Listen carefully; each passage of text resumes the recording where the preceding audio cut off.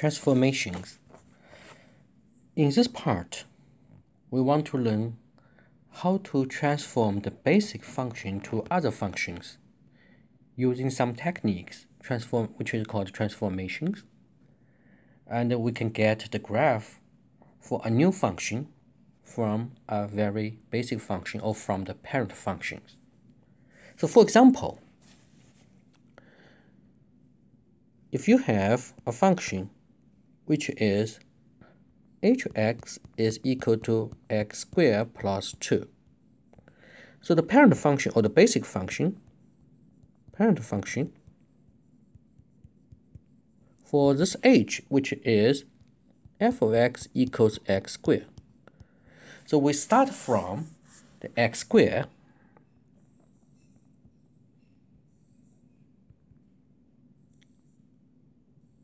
this is the x squared, right? We add 2 to get a new function. So h of x is f of x plus 2, right? F of x plus 2. So this is y equals f of x, which is x squared.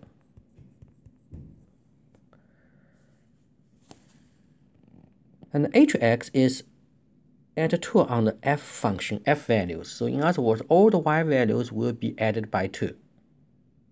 So in other words, it will move up vertically.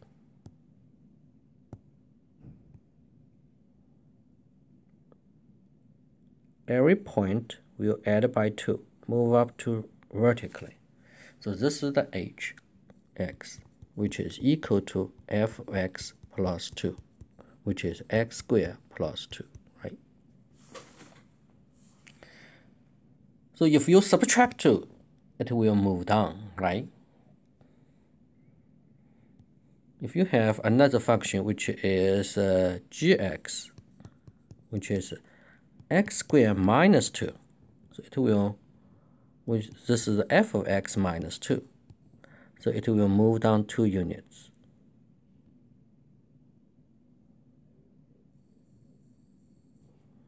Okay, so this is gx, which is equal to x squared minus 2. So this one gives you one technique, one transformation, which is called a vertical shift.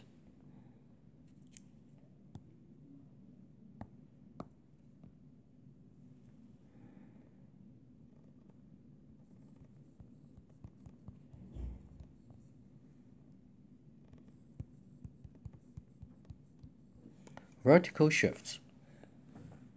We suppose we let c be greater than 0, which is a real number. Then what is h, the graph for hx? Hx is f of x plus 2, plus c, sorry. So this one, the graph of h can be obtained by shifting the graph of y equals f of x vertically upward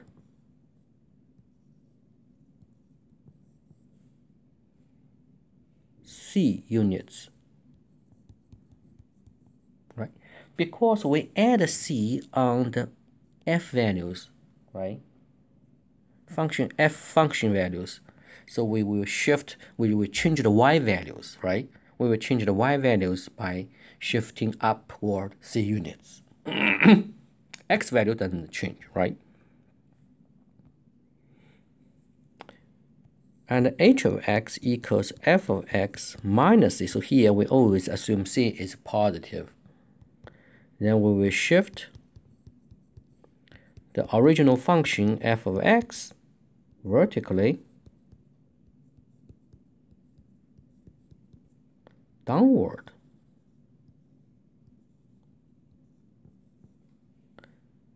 C units.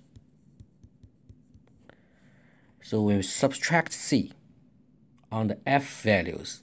So in other words, with the y values. The x doesn't change, right? For each x, you will have y, then we subtract c. So that means y value will be decreased by c units, so it will move down c units. So this is called the vertical shift. Let's look at another example. h of x equals x minus 2 squared. So the parent function, or the basic function, which is f of x equals x squared. We know the graph for x squared.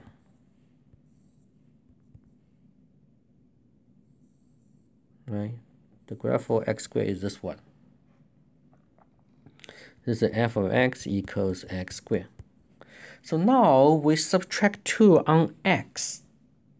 So for example, this point is 0, 0, right? If you subtract 2, it becomes, so when it will be 0, 0 here? When x equals 2, it's equal to 0, right? So it will shift to the right 2 units, right? We subtract 2, so this is 0, 0. This is 0 when x equals 0, right? So here is when this is 0, 0. So where is the 0, 0 point for our h? Where is the h value equals 0? When x equals 0, so for the f function f, when x equals 0, it's equal to 0. So when x, if x minus 2 square, so when x, what kind of x value will make h to be 0? X is 2, so we move to the right 2 units.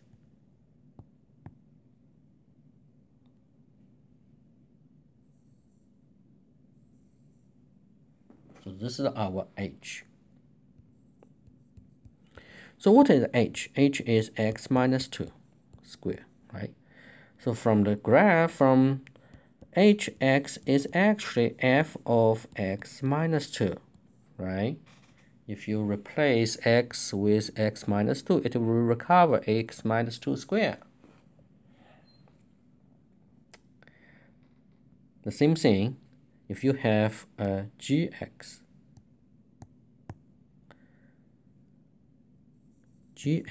which is x plus 2 squared. So when we make g to be 0, when x equals negative 2, so 1, 2, negative 2 is here. This is 2. This is negative 2. This is 2. Right? We move to the move the curve by 2 units to the left.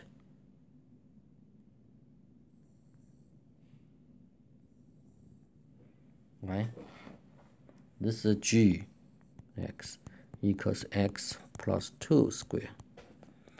So this tells you that this gives you an idea for the another technique, transformation technique, which is called horizontal shift.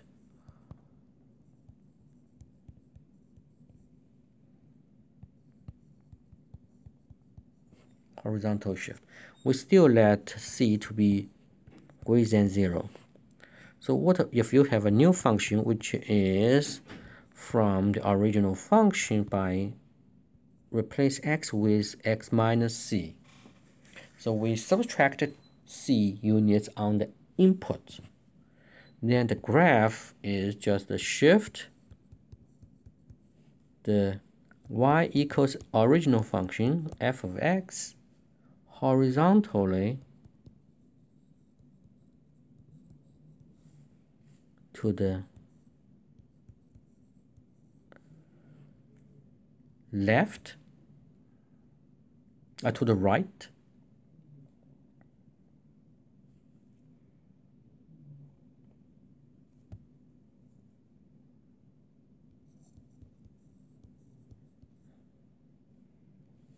C units.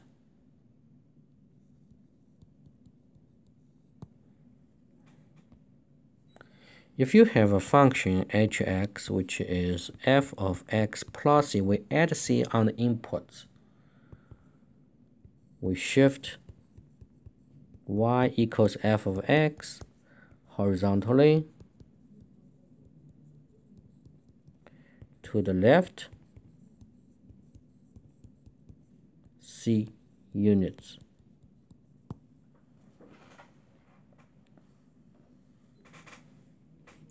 Right? So let's look at the difference between the horizontal shift and the vertical shift. The vertical shift, we add c on the whole y values, whole function values. Here we add c or subtract c on the variable x, the independent variable x, right? So this is a change on x, and this is a change on the y values of the original function.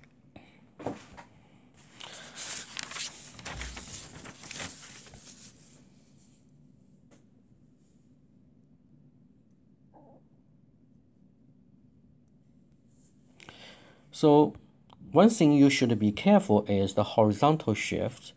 That is, you subtract c, then we move to the right.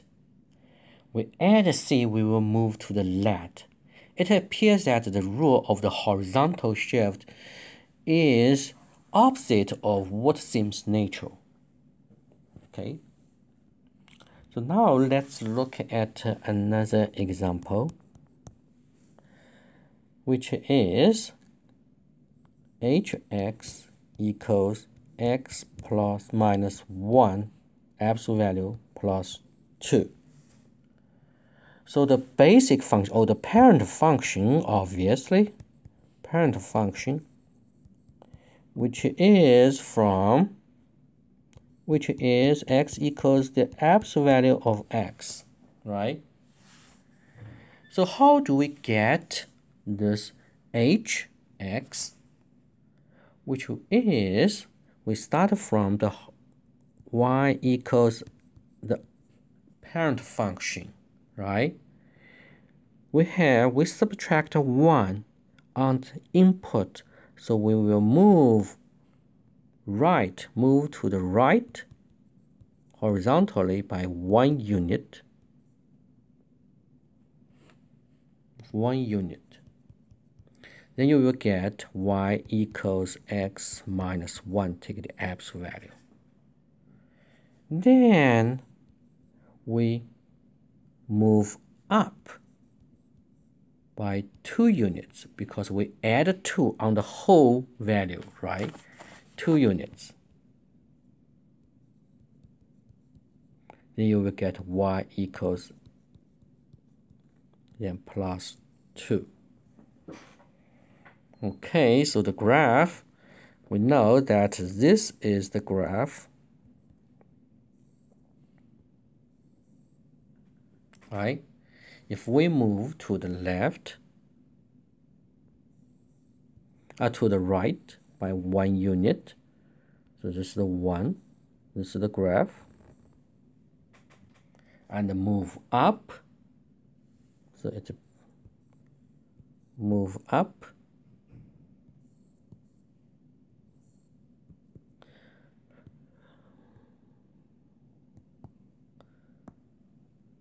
move up 1, 1, 2, so it becomes this one. This is our h. This is our h, right? Which is this one, this graph.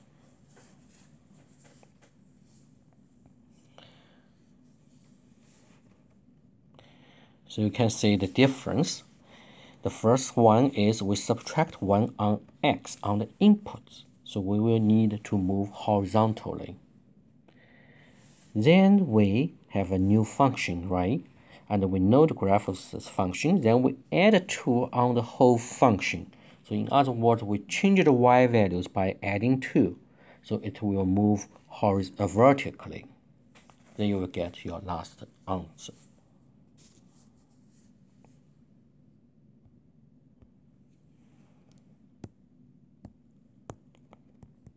Another example is h of x equals x plus 1 square minus 2. Okay, so the parent function, which is f of x equals x squared, right? This is the parent function. So let's look at the first thing we need to know what is the graph for the function y equals x squared. So which is this one, right? This is y. Then we change it, we add 1 on x, on the input. So we will have x plus 1 squared. And this one, the graph will move to the left by 1 unit. So the graph will look like this one. Then we minus 2 on this function, on the whole function. We minus 2. So we will, so the graph will, from here, 1, 2, move down 2 units. Sorry, I didn't draw very well, but that is the sketch of the graph. So this is the graph for the final graph. Okay, this is for the final graph. This is the final graph, which is the same as this one, right?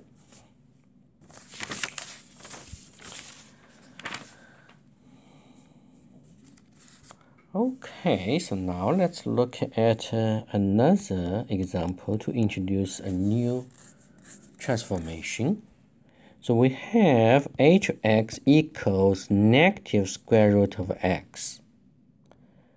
So the parent function, obviously, the parent function for this h, it is f of x equals square root of x, right? And we know the graph for the square root of x, this is the parent function we should memorize. This looks like this one. This is f of x equals square root of x. So what is hx? H of x from this expression, which is just negative f of x. So in other words, we multiply by negative 1 on the whole function f. So in other words, we multiply by negative 1 on the y values. We didn't change anything about x. X is still the same input, but the y to be the opposite. So the graph will look like this one. This is the hx, which is negative f of x, which is negative square root of x. So if you multiply negative 1 on the whole function, then the graph will reflect about the x-axis. So this is called the reflection. This is the technique for the reflection about x-axis, which is hx equals negative of f of x. So we reflect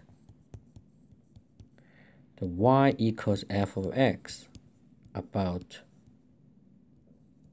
x-axis. So we just have the opposite y value but the same x values.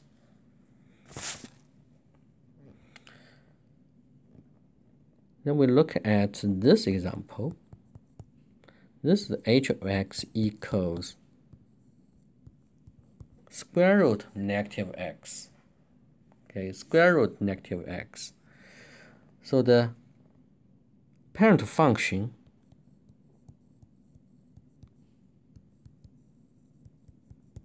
which is f of x equals square root of x.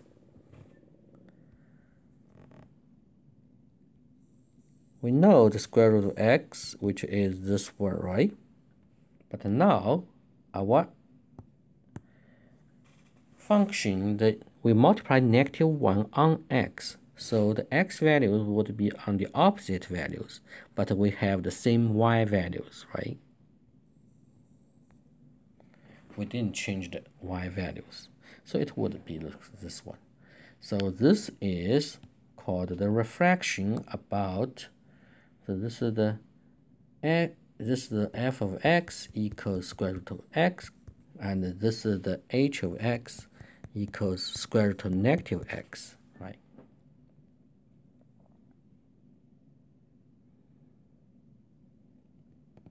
and this is h of x should be equal to f of negative x, right? When x equals 1,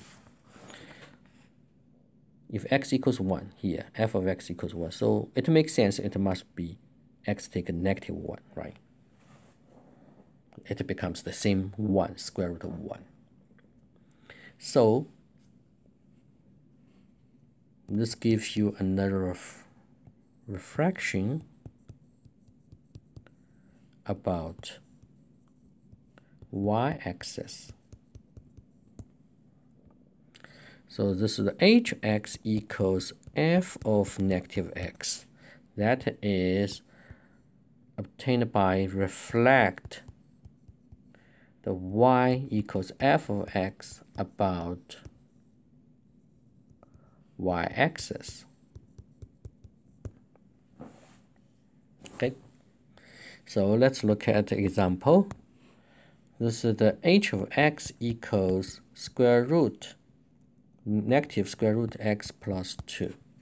Okay, so the first thing, the parent function h is f of x equals square root of x. This is the parent function. So we start from y equals square root of x. So the graph is this one, right? Then we add 2. We have y equals x plus 2. We add 2. So we what?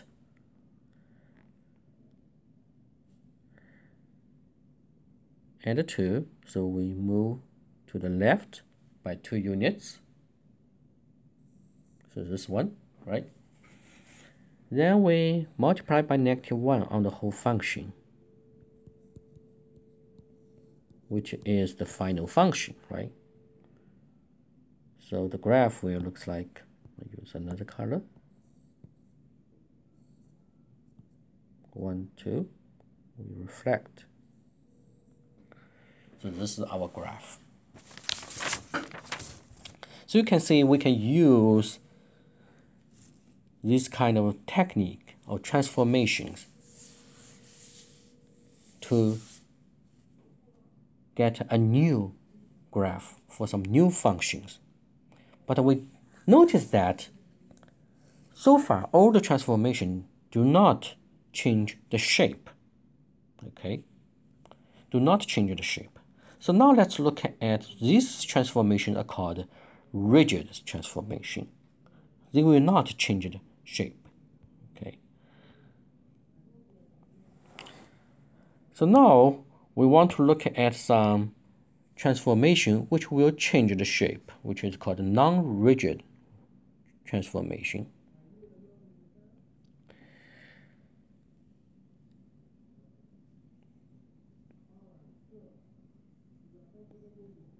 Non-rigid transformation.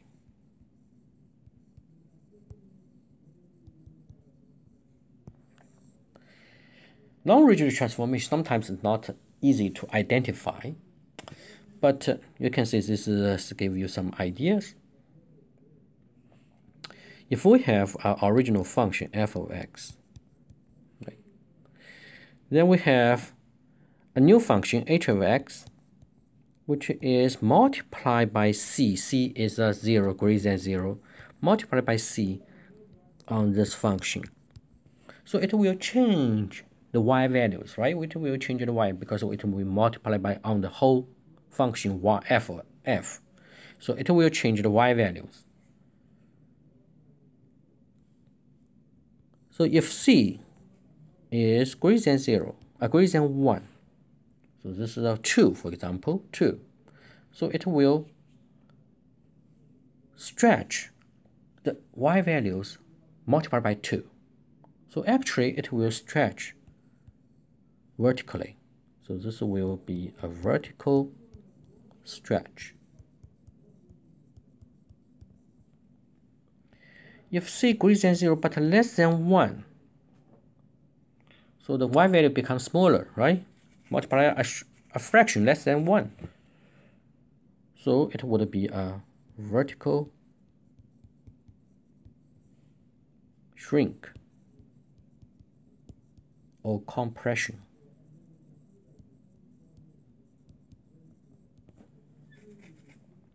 For example, let's look at this example. This is h of x equals 3 times the absolute value of x. So the parent function f of x equals what? The absolute value of x, right? So we multiply by 3. So this is our original function, right? F of x equals absolute value of x. So it will go through. We need to use some sample points to help us. Okay, this is -1, this is 1, and here is 1, right? So now if we multiply by 3, so 0 is still 0. But if we multiply by 3, so this point becomes 3, right? Value is 3. So 1, 1, 2, 3. It becomes 3. 3 is here. So it becomes this point. And this point will be here. So our new function is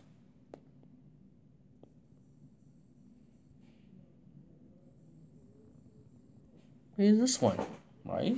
It's stretch vertically. If we have another function hx, which is 1/3 of absolute value of x, the basic function or the parent function is the absolute value of x. So we know it's equal to this one, right? We still have 1 point, 1, 1, and -1, 1, right? So for this point, it will multiply by 1/3. When x equals 1, multiply 1/3, so it becomes here. And this point is still multiplied by 1, so it becomes here, right? So our graph will look like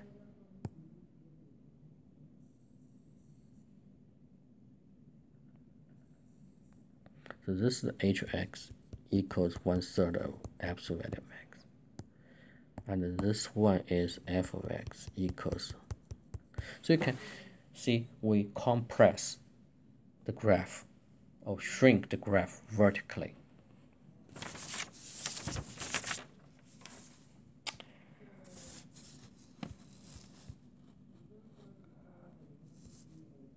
So this is the first non-rigid transformation. The second non-rigid transformation, which is h of x equals f of c times x. So here we always assume c is greater than 0. Right? If c is less than 0, there is a reflection, right? There is a reflection. Okay. So c is greater than 0, so it becomes two things. If c is greater than 0, so all the x will be larger. So it will horizontal. No, not all. Yeah. For the same input, the x value would be smaller, right? The horizontal, it would be the horizontal shrink or horizontal compression, right? If you want to have 1, the input is 1. The original one just input 1. Now you need to input 1 over c, right? The x would be 1 over c. So it will be shrink, okay, horizontally. If c is greater than 0, less than 1. So it would be horizontally stretch. If you want the input is 1, originally you just 1, now you need to have 1 over c. c is less than 1, so 1 over c is a greater than 1, right? So it would be a horizontal stretch. So let's look at the example to help you to understand.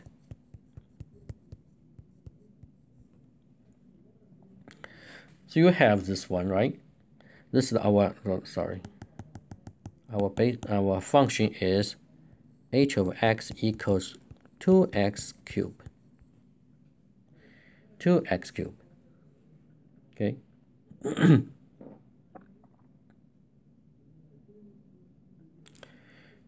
2x cubed, then our the parent function, which is x cubed, right?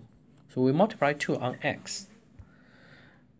So we know the original one, which is this one. Okay. And here's 1 and 1. Here's -1 and 1, -1, right? So now, for this point doesn't change, 0, 0 multiplied by 2 is still 0, right? So now, our point, we still want to have 1 value. But how to make to be 1? We need for h, okay? We need to input x to be 1/2, right? 1/2. So the point becomes here. When x equals 1/2, h equals 1. When x equals -1/2, h is equal to -1. So our graph will look like this one.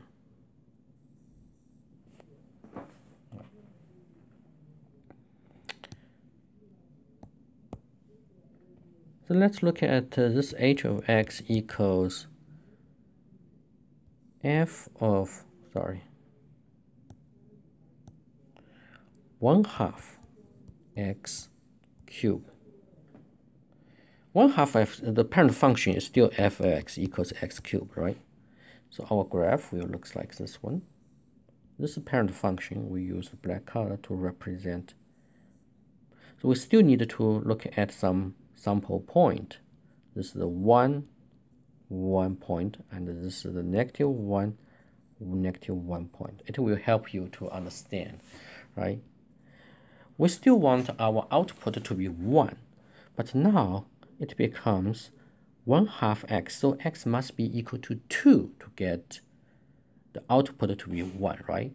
So the point, to get same y value, it becomes here. This is 2. So the same thing. This would be -2.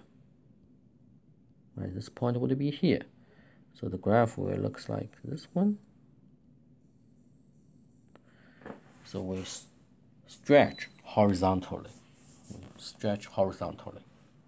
Okay. The first one will compress horizontally.